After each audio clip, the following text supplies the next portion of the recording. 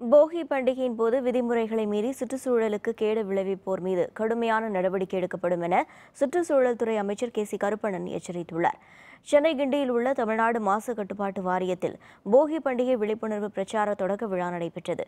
விழாவில் சுற்றுச்சூழல் துறை அமைச்சர் கே.சி. கருப்பண்ணன் மற்றும் சென்னை பெருநகர ஆணையர் பிரகாஷ் ஆகியோர் விழிப்புணர்வு பிரச்சார வாகனங்களை கொடியசைத்து துவக்கி வைத்தனர். தனியார் துறையினர் நிறுவியுள்ள பிளாஸ்டிக் அரவை இயந்திரத்தை இயக்கி வைத்த அமைச்சர் கருப்பண்ணன் செய்தியாளர்களுடன் பேசினார்.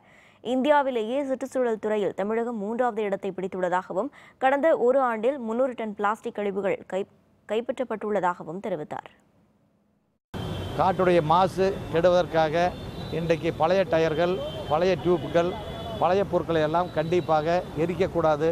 இன்றைக்கி எல்லாம் அது இன்றைக்கி டயர் ஆகட்டும், டியூப் ஆகட்டும், பழைய பொருள்லாம் இன்றைக்கி எல்லாமே இன்றைக்கி ரீயூஸ் பண்ணுற அளவுக்கு யூஸ் பண்ணலாம். அதையும் நம்ம காசுக்காக பணத்துக்காக வித்தரலாம். அதை இது மாதிரி போட்டு எரித்து காற்று மாசுபடக்கூடாது. அப்படி அதை மீறி மாசுபடுத்த நினைப்பவர்களுக்கு கடுமையான சட்டம் இன்றைக்கு நம்முடைய மாநகராட்சி கமிஷனர் அவர்களும் ஆணையாளர் அவர்களும் கடுமையாக சட்டம் கொண்டு வந்து போன டைமில் ஒரு 400 கேஸ் போட்டிருக்கோம். இந்த தடவை அதை விட கடுமையாக இருக்கும். சட்டம் கடுமையாக அந்த எரிப்பவர்கள் மீது கடுமையான நடவடிக்கை எடுக்கப்படும்.